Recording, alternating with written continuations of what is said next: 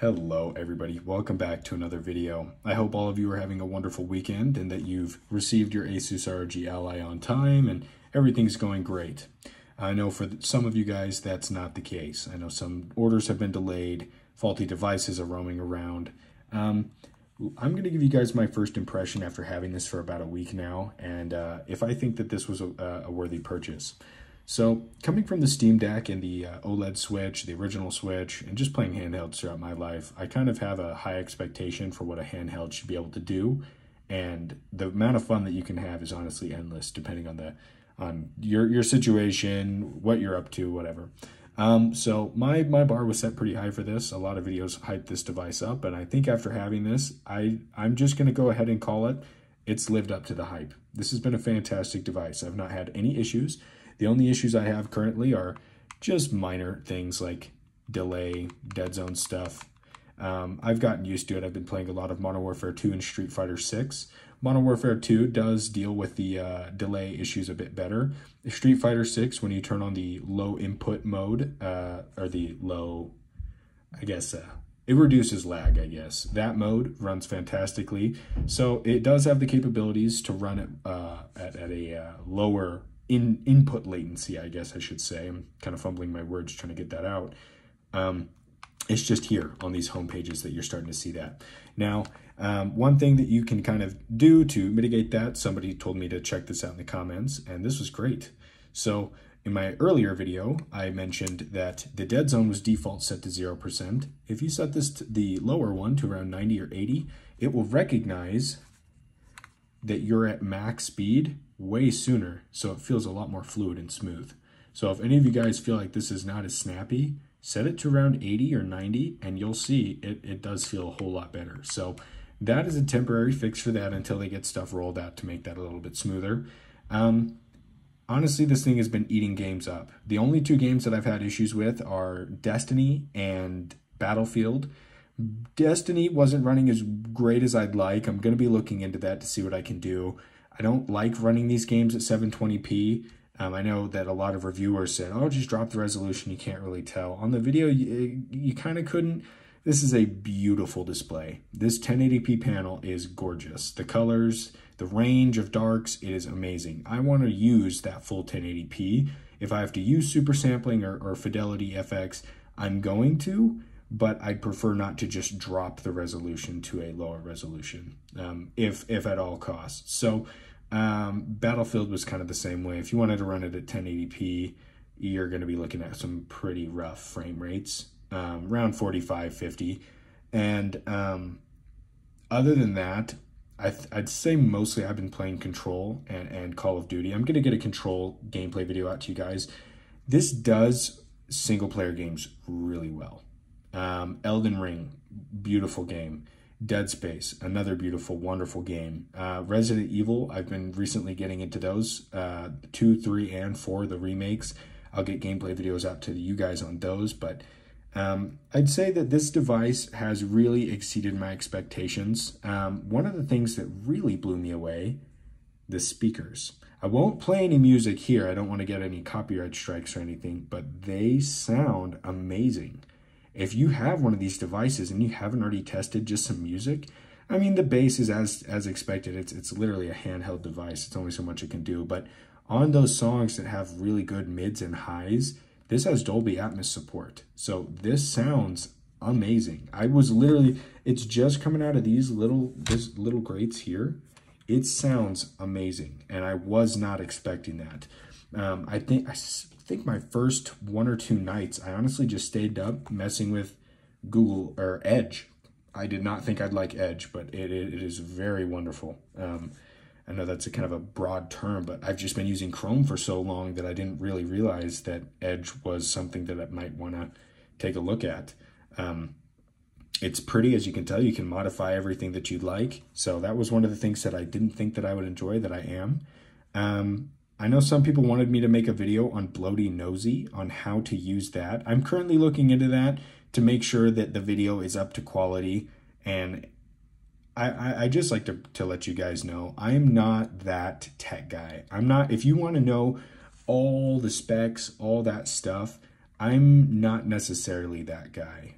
There are people who do a fantastic job. I'm sure every single one of you knows ETA Prime, or there's other channels out there who specifically are stats and tech guys, and they do a really good job at it. I'm not trying to step on anybody's toes, because I know I can't do as good of a job as them. What I can do is express my opinions and feelings in a one-shot take video, which I feel like not a lot of people can do. So as far as making tutorials for stuff, if I have a good grasp on what I'm making the tutorial for, I'll feel like doing it. But as far as it stands right now, Bloody Nosy has very easy and well-made tutorials right now.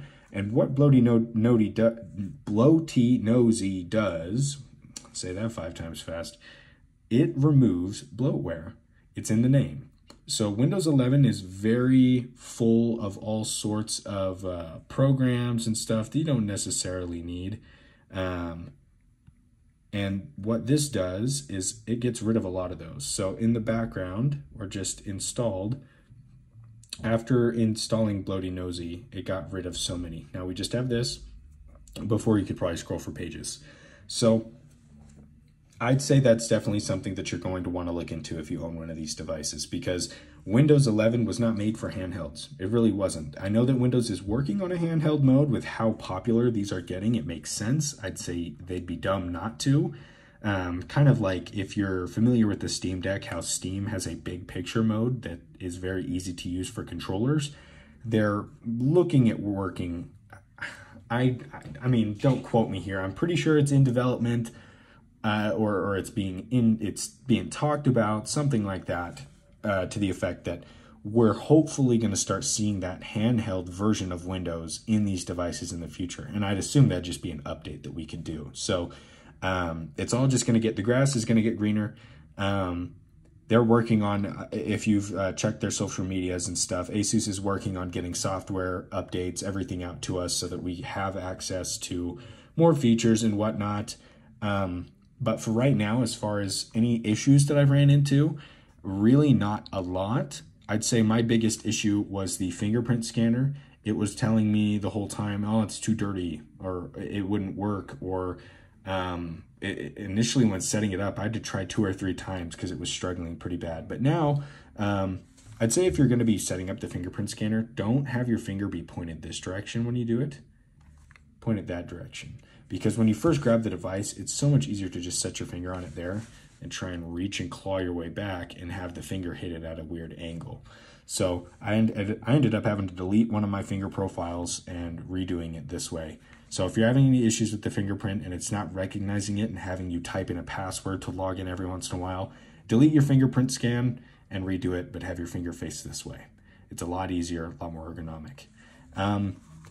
Impressions on the triggers, the buttons, the whatnot. I think the buttons feel fantastic. In a lot of reviews, a lot of the reviewers said that the buttons felt sticky, mushy, soft. Honestly, they're unique. They're probably, in my opinion, they're some of the most satisfying and premium feeling buttons that I've ever felt on a handheld. I do enjoy the switches, little clicky buttons. I do like those on the joysticks, or the Joy-Cons, I should say. But I do like these a lot. I like them more than Xbox. I like them more than PlayStation. I think they look amazing. They sound amazing.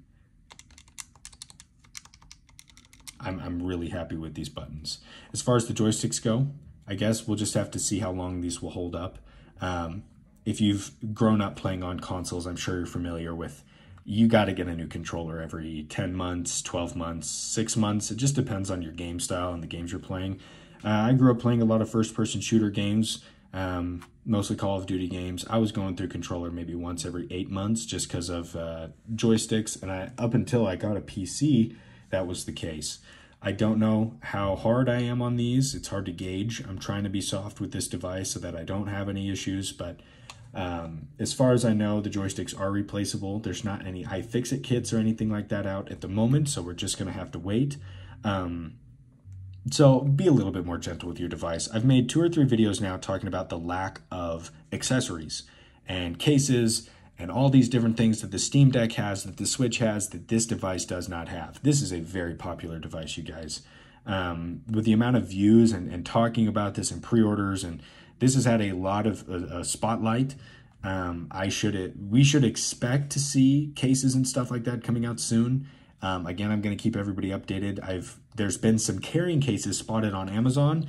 Those just happen to fit the specs and they changed the name. It's probably just a Steam Deck carrying case that was very generic and can be used for many, and they're just labeling it Asus ROG Ally. So if you guys see stuff like that, please be wary. A lot of people right now are just trying to make a quick profit. So if you see anything that looks like Asus screen protector, 10 reviews, they're like 3 stars, it'll probably be like this screen protector that I've got on the device right now.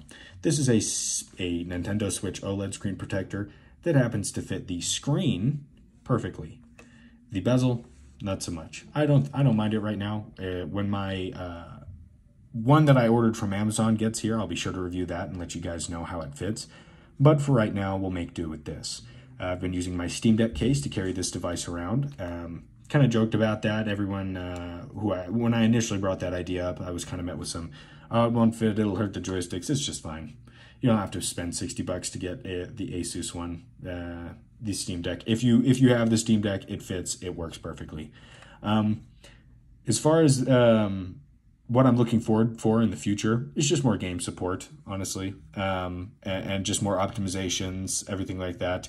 Games that have been out for a minute, like Call of Duty Modern Warfare 2, run fantastically, and Street Fighter isn't that taxing of a game. Games that are a little bit older that have had some more time and love to get optimized, like Control, like these Resident Evil games, those will run fantastic. Diablo 4, where it's only been out a couple weeks, I'd say if you want to see a bit better performance, give them some more time to optimize the game, because that's really what it comes down to. This is a low-end gaming PC. That's what I will call this, because it is capped in certain areas. They just need more time to optimize things. Destiny, though, I'm not giving them a pass, because that is just an old-ass engine, and there is no upscaling, there is nothing. I'm getting done with Destiny. Time to move on. I've been a very big fan for a long time, and I'm pretty much at my ends here. With content, with how it's running on these devices, I'm just over it. I want Marathon, and I'm kind of done.